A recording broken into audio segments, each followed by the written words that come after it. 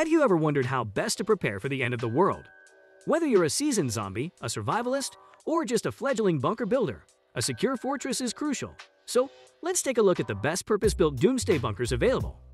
We need to know what we're up against before creating the ultimate survival stronghold. So, what are the most serious dangers to humanity? The most likely apocalypse threats, and how a specially built fortress can help us prepare for them, are listed below. Number 1. The financial crisis. Many individuals believe that a financial crisis, unlike any we've seen before, would lead to the global economy collapsing, creating a breakdown in our trade system, and eventually, widespread social unrest as people fight for food. Cash would be almost worthless in such a situation, so you'd have to be prepared by stockpiling food and goods. Your fortress would need to be huge enough to store years' worth of food and water, as well as impenetrable enough to keep the unprepared from stealing your supplies. With the ever-dwindling population of bees, it's likely that these valuable pollinators may go extinct one day.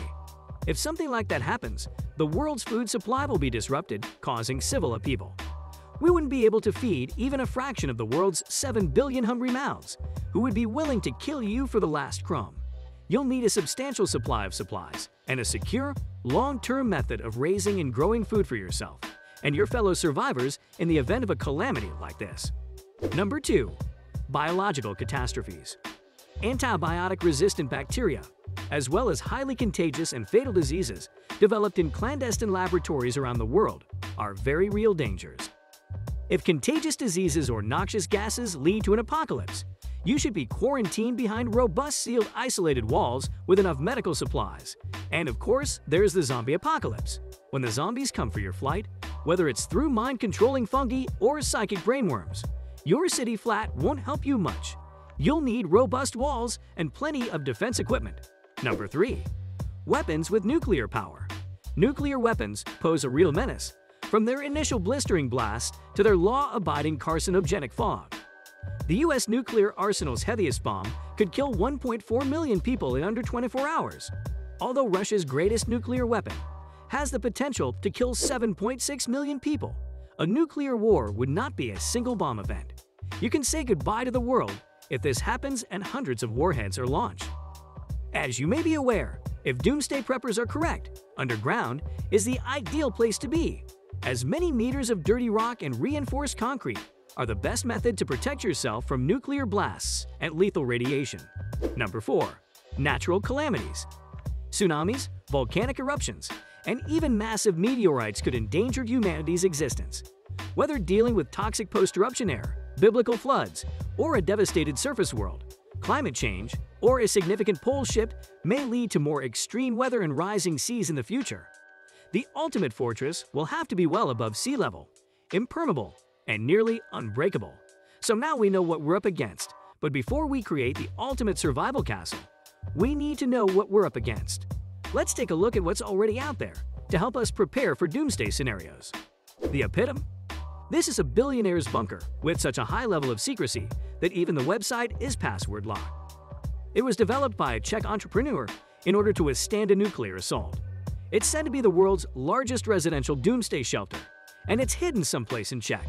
It has several high-security systems, including a blast door, and can store food, water, and supplies for up to 10 years. There's even a bar, a library, and a cinema in the shelter. The Adirondacks missile silo home, like the epitome, conceals a deep blast or shielded vault beneath an ordinary dwelling. This Cold War missile silo would undoubtedly defend you from the worst of nuclear or biological assault, although not being as advanced or equipped as the epitome. These alternatives, however, are not the best long-term solutions to all apocalypse scenarios. Even if you've had a decade's worth of supplies, you'd ultimately need to produce food, catch more water, and keep renewable energy gadgets up and running to keep your house powered, because the electricity system would most certainly be down. You'd have to generate your own energy to stay warm and power any above-ground structures. Bank Fort Spit. The issue of irradiated land is addressed by Bank Fort by omitting the land component entirely.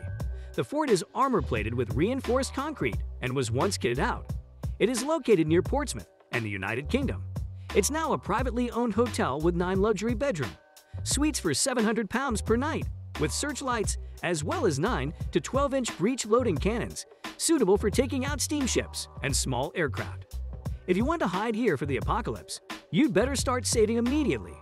If Plymouth was hit by a big nuclear weapon, its secluded position and sturdy facade would give the ideal defense and distance against zombies. This fort may be attack-ready, but it lacks supplies and would be vulnerable to a cataclysmic deluge. Safe house. This 4-year-old safe house in Warsaw, Poland, was designed by Robert Konechny with absolute security in mind.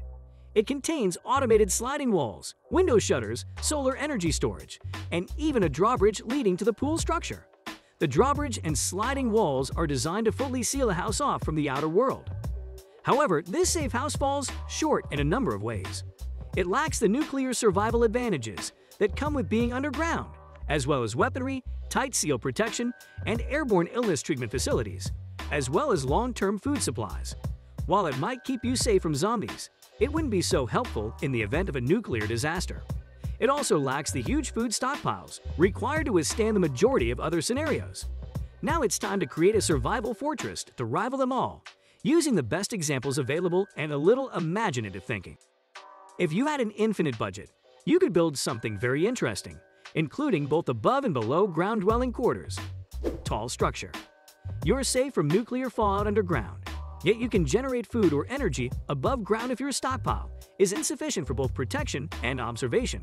A tall structure, such as a tall wide silo with steel walls 10 inches thick to shield you from radioactive particles and reinforced with concrete to prevent rust, would be a decent idea. You could store enough food to serve a village of 10 for a few decades inside. Non-perishable food with lengthy shelf lives, such as cans, jars, and military ready-to-eat meals, will be used. We'll also need batteries, water purification equipment, and medical supplies like vitamins and antibiotics. There is an armory above ground with weapons and ammo. Water tanks on the roof might gather water and feed into a massive underground reservoir. You might extend around the edge of your roof assets walls with intermittent holes to view the surrounding area and shoot any prospective invaders to safeguard your roof assets walls. A small garden for growing food would also be on the roof, with solar panels and wind turbines to power your home. These might be linked to technologies like Tesla's power wall to store excess electricity while it isn't being used, allowing for additional land to be used for food production. You could even build massive curved barriers around structures to prevent zombie pyramids from rising and overtaking them, as seen in the Warsaw Safe House, where a drawbridge opens up to reveal a structure with a ladder that allows you to enter the inner garden. In a desperate apocalyptic world, it would also serve as your first line of defense against hordes of zombies that you can shoot at from the top of the tower on that note guns, and lots of them kill or be killed. Through the center of the structure is a spiral staircase that allows you to access each floor deep. The dwelling quarters are located below the surface. The fortress's interior will be inspired by the epitome, with beautiful decor and a few amenities. If there is news that you need to know about, there should be a radio system in the main chamber that is wired to a rooftop antenna. You'll need a large kitchen and lounge area, as well as a few bedrooms for your family and friends. A survival team or community of your choosing, complete with medical professionals, firearm experts, and a problem solver with technical abilities, is essential. And if you don't have one, you'll need to add a library of books to learn. The video for today has come to a close. Thanks for taking the time to watch. Let us know what you think about the survival fortress in the comments section below. Subscribe to the channel and set on post notifications if you haven't already for more incredible videos.